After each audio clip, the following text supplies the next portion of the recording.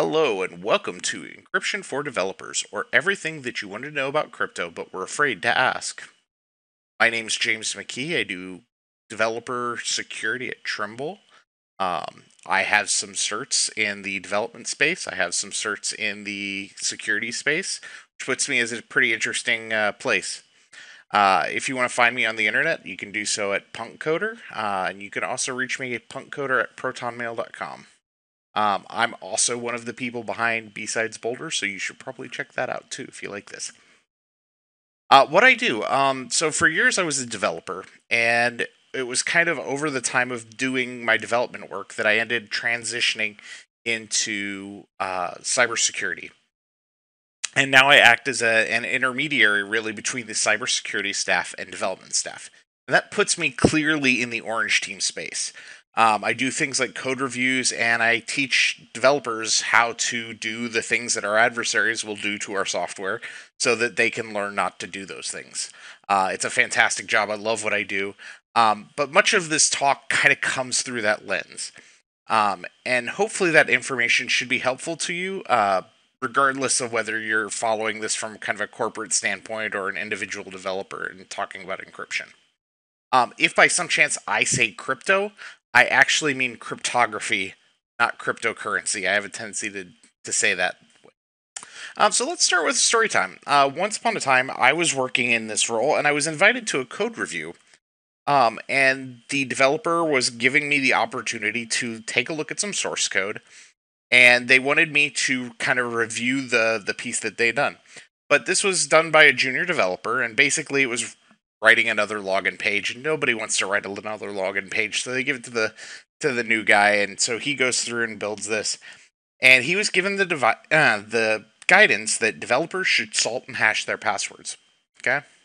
So what we ended up with was this code, in which they actually took some pretty solid, randomly generated cryptographic salt, hard-coded it into the code, and then took that, appended that to the password, ran it through a single round of SHA-1, and then saved that off to the database.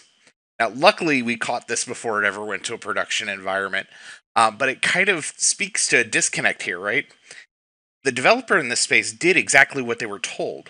They just didn't understand the why. But let's stop and step back for a second and ask, how did we get here?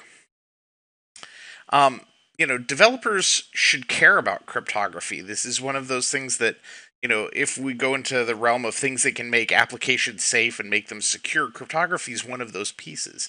And many of the failures in cybersecurity really come from ignorance about cryptography and the correct ways to use it in the correct applications. Improperly using cryptography can leave you in a spot that's as bad or maybe worse than no crypto at all.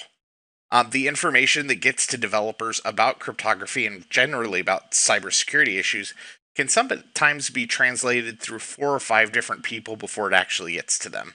And so you have instances where people are living off of kind of tribal knowledge. If they don't know how to handle a certain piece, almost certainly one of the first stops is to go and copy and paste something from Stack Overflow. Stack Overflow, as it turns out, is pretty bad at giving security advice, especially around cryptography. But even if they do manage to find that right place, say they don't end up on Stack Overflow, they end up on crypto.stackexchange, the internet is filled with information that can quickly devolve into really complicated math and very complicated subjects that are not directly applicable and frankly may just be overwhelming to people that they're trying to get information across to. Add to this, development teams have it rough. Many developers are not classically trained in computers. What I mean by that is these are people who went and if they had any post-secondary education, they're studying, English or teaching or nursing or some of these, and they end up in the software development field through boot camps and things like that. Management kind of expects developers to know all this stuff right out of the gate without training because if we take time to go train our developers, then there's features that aren't getting shipped. Ultimately, in some of the worst cases, We have groups that are constantly questioned about every step that they make.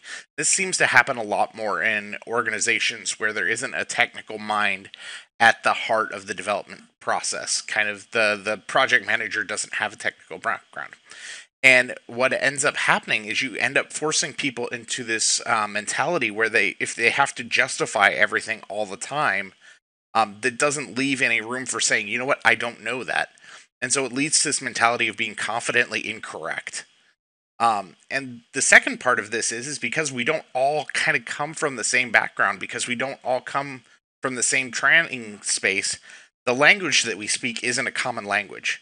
And that's kind of one of the themes that comes through this talk, is the fact that in a lot of these cases, as we're going through and talking about it, the language that we use isn't necessarily the same one that's used by the development teams, that's used by the people in security.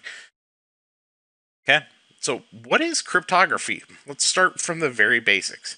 And the best definition that I like is the art of using mathematics to keep secrets secret. And really that kind of plays at the space we are without going too deeply into it, right? But every once in a while you get a development team that says, we're fine, our secrets are encrypted. We have to understand the why here. And this goes back to speaking about the kind of subtext here, right? If the group that you're talking to doesn't understand what encrypted means, to them it may mean that it's just unreadable, then you'd have to go into the deeper parts to help them understand that. And as part of that, we're going to understand the why behind it. And we're going to understand when we use encoding, when we use hashing, and when we use encryption. Okay? So encoding is this space where we're really going through and talking about representing one set of data as another set of data. And so, in most cases, we'll use things like base64 encoding, where if we pass special characters, it may cause something to blow up as part of the process. It only can handle certain characters. And so because of that, we have to move it to a format where it can be passed through safely and then decoded on the other side, right? So that's when we use encoding. The key piece that we want to know here is there's no secret here. We're just transferring data from one type to another. Okay? Hashing functions. Now, hashing functions are a really interesting space whenever we talk about cryptography. The key here is that we're taking an arbitrary amount of data and we're producing a fixed amount of data based off of that.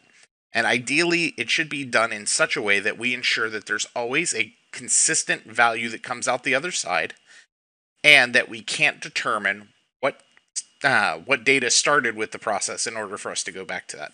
So if we take a look at the hashing examples here, we've got the lorem ipsum text, and whenever we run that through, we get a hash down here, and we could see that down here at the bottom of the first column. We've got a set value. Now, if we were to just slightly tweak that and change that uppercase L to a lowercase l, we get a completely different hash that comes out the other side of that hashing function. And that's one of the real values that we have in this, is that it quickly lets us tell if we have information that's the same on one side as it is on the other, ensuring that we have that integrity across our data. But there's an additional piece to this. Whenever we talk about hashes, if we just have the hash, generally speaking, we don't know what created that hash. There's no way for us to reverse it. And so because of that, we refer to this as a one-way function. We can only get data out of it one way. Now, if we don't take proper precautions, you may be able to go and take that hash, copy it over to Google, and figure out what produced it. Okay? But encryption is a different beast altogether, and that's really the piece that we want to talk about this. Encryption fundamentally is taking some form of clear text, running it through a function with a key that is held secret from the process, and out what is produced on the other side is encrypted changed in such a way that it can't be read. So there's no way for us to get that information back. And it's beyond the encoding, because if you don't have that key, if you don't have that fried chicken recipe, you're never going to get that message back. It's always going to be junk. Okay? So password storage, is one of those topics that we have to talk about this, because it's the first real place that most people encounter encryption as part of the process. And I love this question. So whenever I tell a group that, we go through this process and they say, okay, how are we supposed to encrypt our passwords? Well, the answer is you don't. We use key derivation functions, and this isn't fully cryptography, but it's one of those pieces that if we don't talk about it up front, you can easily lose everything before we actually get into worrying about cryptography. Okay? The goal of this is to slow down or stop the leak of passwords in the event of an incident. So if somebody gets our password database, we want to make sure that it takes them the maximum amount of time to try and guess all those passwords so they can come back and use them in other places, maybe people's banks or various pieces like that. So to do this, we use safe key derivation functions. For these pieces, you'll notice that I have some benchmarks to kind of give you an idea of what it looks like as we're going through and generating the initial hashes. So that you understand the values. This isn't done on some super powerful machine. This is done on a mid-core consumer grade i7 with a NVIDIA GeForce 1060. Nothing big here, nothing surprising. Maybe a little bit extra RAM. Okay. So the first one we're going to talk about is the password-based key derivation function 2. And really what this thing does is we take a password and some salt, and we give it a complexity number. And this complexity number allows us to go up and down and kind of view how many iterations that we want this to go through to help secure that process. Because the goal is if we're only doing this and we know the right password for testing, this process should go really quickly. But for each guess that an attacker has to make, it's going to slow their process down. And so that's really the goal of these functions. And so for this one, we've got password-based key derivation function. It's definitely starting to show its age, but it can still be very, very well set and secured, assuming that you use enough iterations.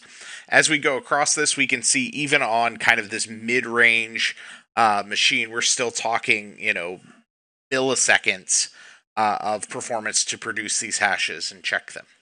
Okay.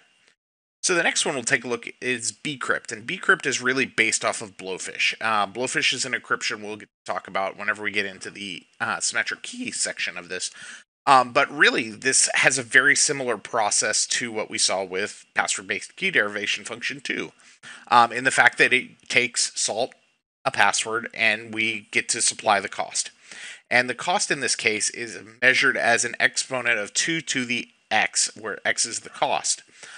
Generally speaking, 12 is about 4,096 iterations. That's kind of the good space we want to go. If we go under too many iterations, it'll start to explode and gets really kind of easy to break. So the next one we're going to talk about is scrypt. Scrypt is a password derivation function based on CPU and memory load.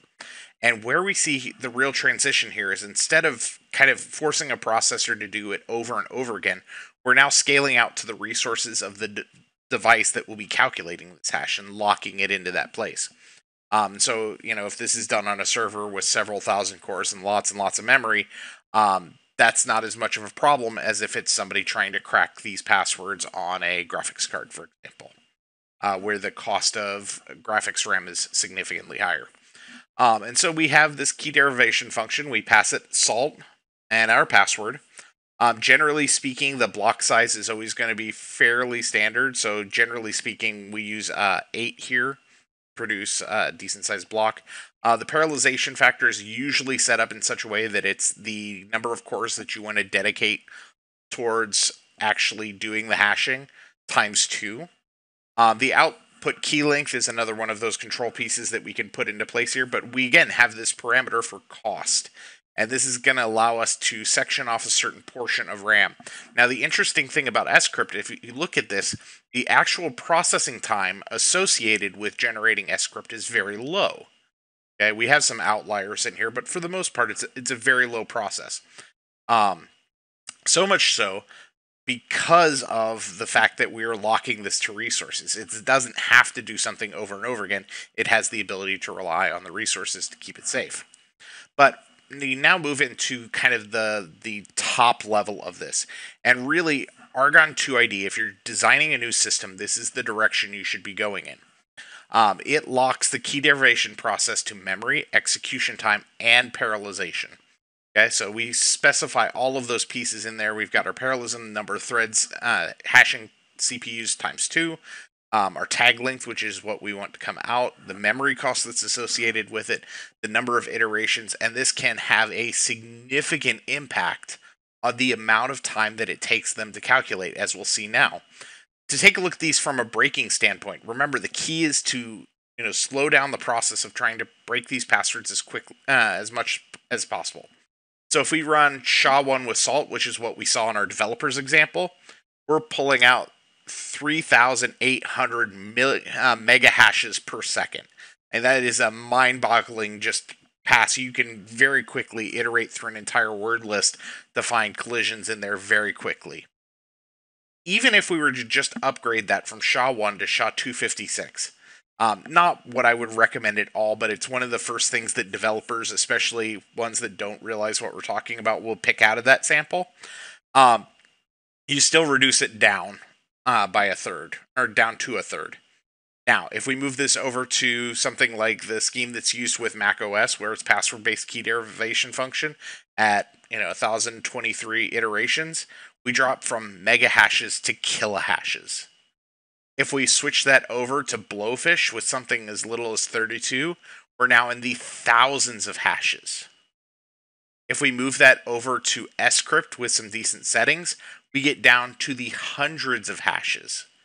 And finally, if we pull in and use Argon 2ID, currently there is no code for actually doing a graphics card based acceleration of this, and so you are CPU locked in trying to crack Argon 2ID passwords.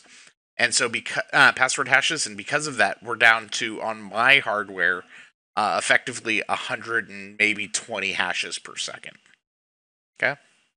So, now that we have a deep understanding of how to protect the first entry into our application, we can move on. So, how do we enforce integrity? Well, all of our stuff already uses MD5. That's secure, right? Why would we want to change anything? We've got years of hashes built up so that we know that things are safe, right? Well, why do we do hashing? The first goal is to make sure that something is unique. To, again, go back to that example of the lorem ipsum, right? We're going to pull something out so that we make sure that the value is the same whenever we transfer it from one place to another. Using that check is really to make sure that data was not manipulated during that process. And if somebody can manipulate that data, we've got problems. Additionally, we want to ensure that it can only go one way. We can't determine what the original content from the hash was. And so we get into talking about these, and I'm not going to drain this slide, but the key one that you really have to call out here is MD5 is really, at this point, fully broken. There's been some stuff where people could actually manufacture collisions in that. And so that's genuinely a bad thing. SHA-1 has been weak for many, many years. We've seen collisions in it, and so because of that, it's a good idea to abandon it. But any of the other ones that are on this list are solid. You can use them, and they work for what they need them to. Okay? So, now that we understand how we enforce integrity through hashing, let's move over to symmetric encryption. Now, the interesting thing about symmetric encryption is we have a pre-shared key. And that is the consistent piece across all symmetric encryption, is that there is a pre-shared key. And so that goes back to our piece where we're saying, hey, we have secrets, right? If I have, I'm sharing information between servers, and I have to have that password on every server, then any of those servers that get attacked and have that key stolen are now able to leak all the other information on all the other servers. This can be bad. So, whenever we talk about using symmetric encryption, you want to make sure that you're only using it in a situation where you don't have to share that key, okay? Or that you're sharing it in a way that we can handle responsibly. We'll talk about that here in a little bit. But the key to this is whenever we do that encryption process, we have text, key produces ciphertext. Decryption takes ciphertext, key, and produces the original text back, okay? Now, all of this kind of relies on the ability to use something known as an initialization vector. And we use an initialization vector to ensure that any time that we push data through the encryption, we always get out data that looks slightly different. Because, for example, if we were to go through the process and encrypt the same information over and over again, and say, okay, okay, okay, and somebody were to come and see all of those messages, they would be able to at least determine that those are all the same. And so we're giving away some piece of knowledge as part of that. And the goal of encryption is to not give away any knowledge, it's to keep secrets. So to do this, we have pieces that are built in so that it gives us some variation in how the information is generated from the beginning. To generate that random information, we use an initialization vector. Now, for debugging purposes, most of the frameworks have an initialization vector that includes initialization none, which means that initialization vector includes all zeros. Under no circumstances should you ever use that in a production instance. In fact, I would suggest that you don't even use it in a development instance. The goal here is to really make sure that we go through this process and make sure that we get out random data every single time. Okay?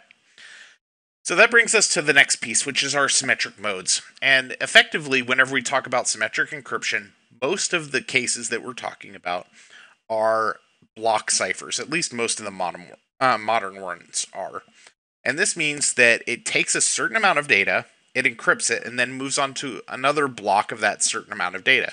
So it could be 8 bytes, it might be 16 bytes, whatever it is. We have to take that data, we encrypt it, and then we move on.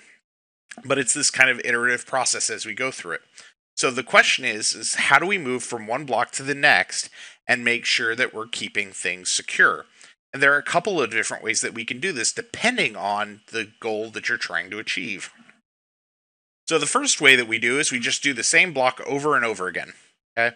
We don't really have any variations. This is called electronic codebook mode, or ECB.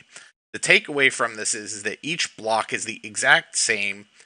It's encrypted the exact same way. Okay? And we should avoid this at all costs for all but the extremely small messages, and here's why. Whenever you use electronic codebook mode, it's doing those blocks, and you can actually see in the section that we have here that it's going through and it's talking about, we have 3 blocks set off with 2 passwords using the same key. We have one small change of an S towards the middle of the password, and we can see that only the center section changes. Now, if you know this, the attacker could use this to change out certain portions of it if they knew that a certain portion of the message was valid or invalid, and they could use this for an attack. So, generally speaking, we should never use electronic codebook mode. Okay? So the next one that comes up is cipher block chaining, or CBC, and what we're doing is we're taking the output of one process and using that as the input for the plain text on the other side, on the next process. Now, what this means is that whenever we go through, we can encrypt using a single thread, but whenever we go to decrypt, we can do it in parallel. So it allows us to go through and find those pieces and carry them over as part of the next process. It allows us for us, whenever we have a full series of blocks encrypted, to do random seeking in that space. So the next one is cipher feedback. And cipher feedback is another one that goes through and it takes the information out and it supplies it going into the blocks. Now, encryption can't be parallelized in this case, but decryption can be. And this again allows for random seeking through the data that's been encrypted.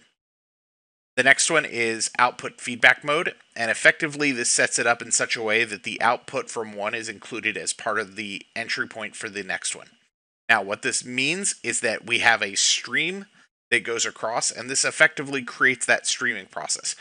Data has to come in one side, go out the other side. We can't parallelize the encryption or decryption, and it doesn't allow for random reading. But the key feature of this is that if somebody starts listening in the middle of the conversation, even if they have the initial key, they probably aren't going to be able to start listening back in on that conversation.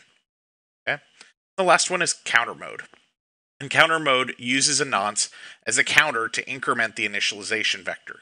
Now, the value to this, of course, is that the encryption can be done in parallel, the decryption can be done in parallel, and it allows for random reading as part of the process.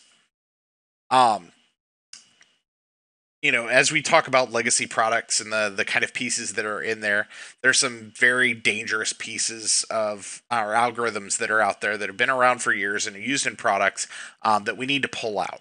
And so I'm not going to drain this slide for you, but here's kind of an idea of what we're looking at and when it should have been removed from your product. If you see any of these in your product, just go through and replace them with some of these. Okay, and there's some good advice out there for which of the algorithms to use and how to use them. But generally speaking, AES is going to get you most of the cases. If it doesn't, there are some other options available to you. So this brings us to asymmetric encryption. Asymmetric encryption is really our traditional Alice and Bob story. We've got two people who want to share information between each other, and they want to do it in such a way that they don't risk losing information as part of the process. And to do this, we have two pieces. We have this idea of a public key and a private key. And the public key can be shared with anybody. This is completely open public knowledge. Anybody can have it. And the idea is that if I want to send a message to somebody who is using that public key, all I have to do is get a copy of that public key, take my message, encrypt it using their public key, and there's ciphertext on the other side.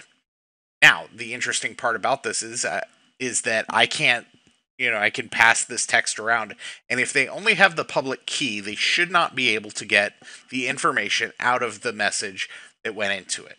So it should be safe for everybody to have a copy of it, save for Bob.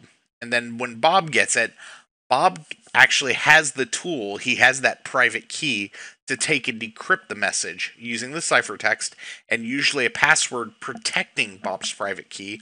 So you have two layers of protection. One, they have to have physical access to the key, but two, they also have to have the password to unlock it. So it's something they have and something they know. And that ends up producing this text back again. So why do we use asymmetric data encryption? Really, it serves two really good purposes for us.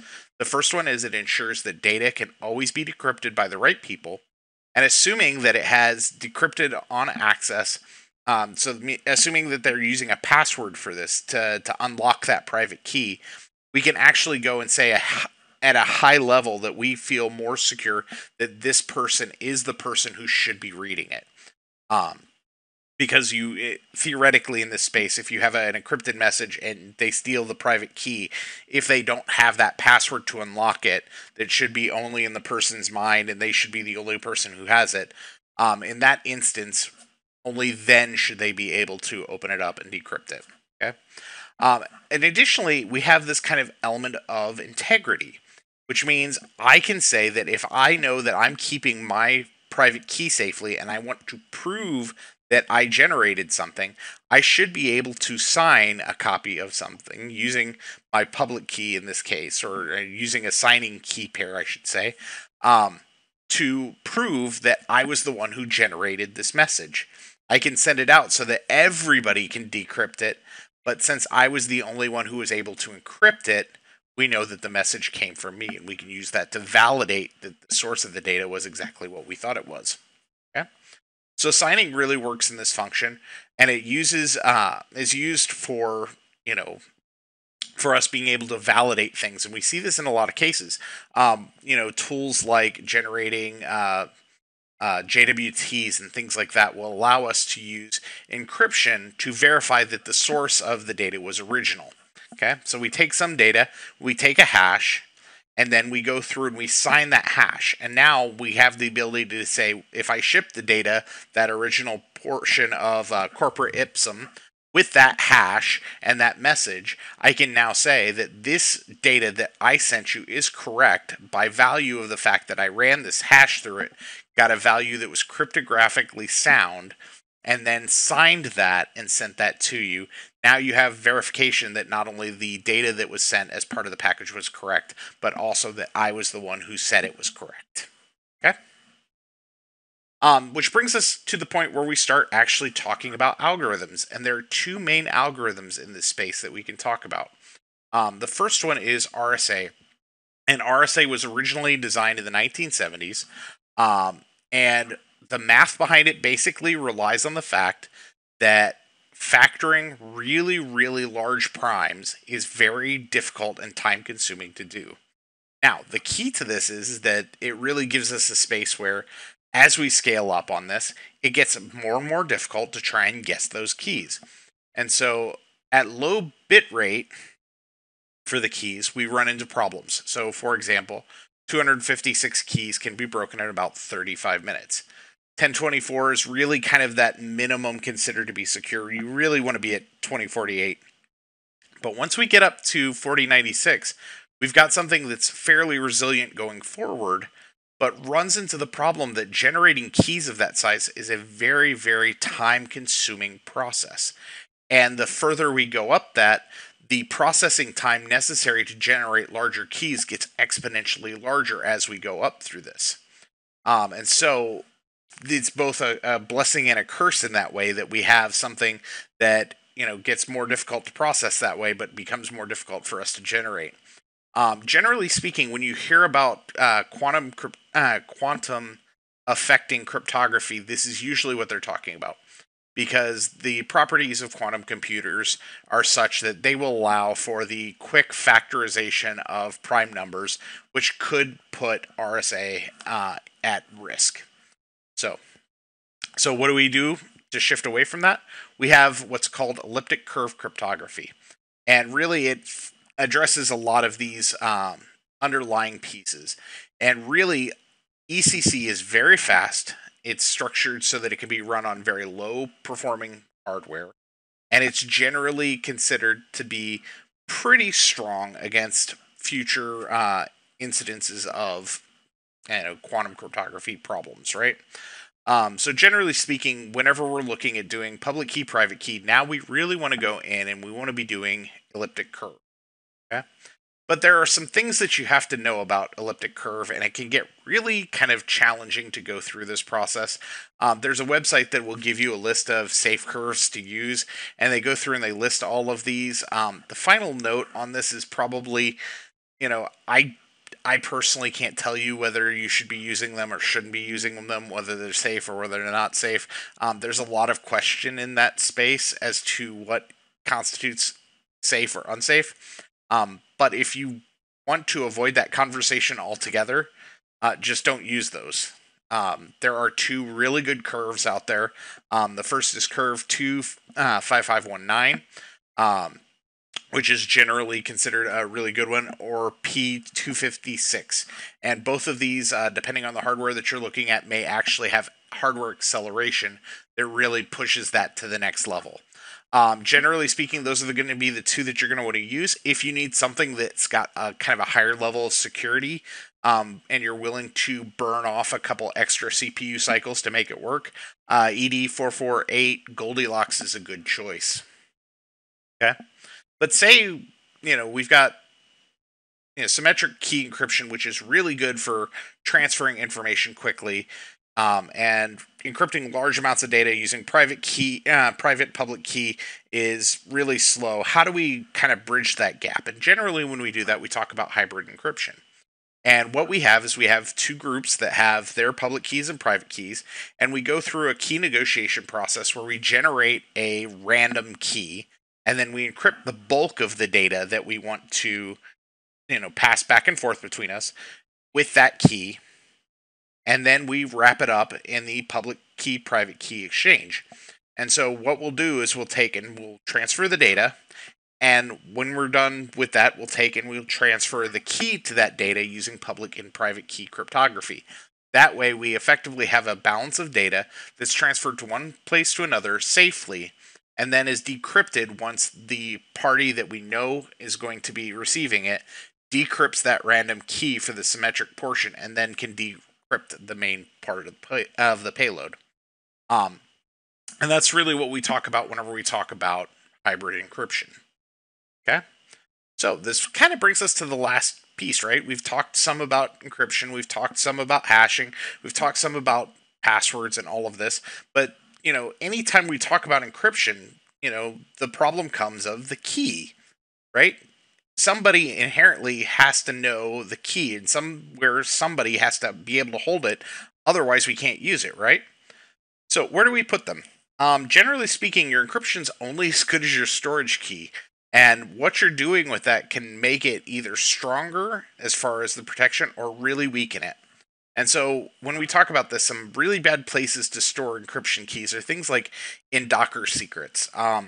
So first of all, it should be known that Docker, whenever you do a Docker secret, is only base 64 encoded. So that's not really encryption at all. But if assuming that you go through and encrypt your data in the secret and then you put that secret in a base 64 encoding and then store it in there, it's still not safe. You don't want to stick your encryption keys in Docker or Kubernetes at all. Web configs or other similar config files is generally also a bad idea. Don't put these keys in source code. If you've got questions about how easy it is to disassemble something, it's painfully easy to get a hold of your code and disassemble it.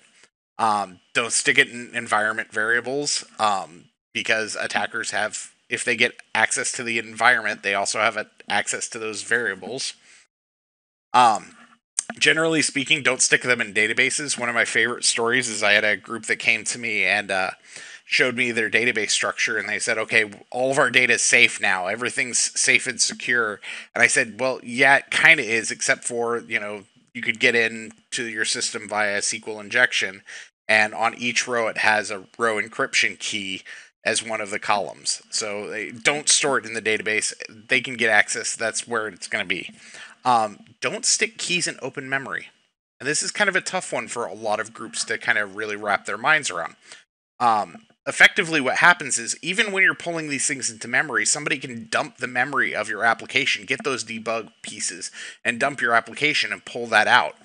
And so we want to make sure that whenever we handle that, we don't want to have our encryption key sitting out there, because that's effectively giving away the data.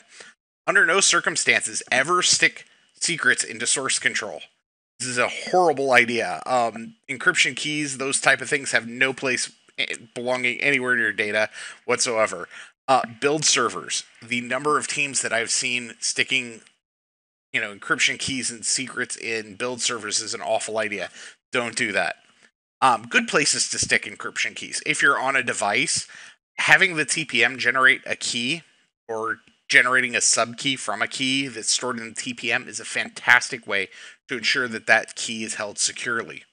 Inside operating systems, they're usually credential management systems. It's better than storing them directly on the hard drive, but still not quite the same level. If you're in cloud environments or you're got an on-prem, a key vault can be a fantastic option. And so what that does is it allows you to segregate your encryption keys away from the rest of your applications so that it's only available on request.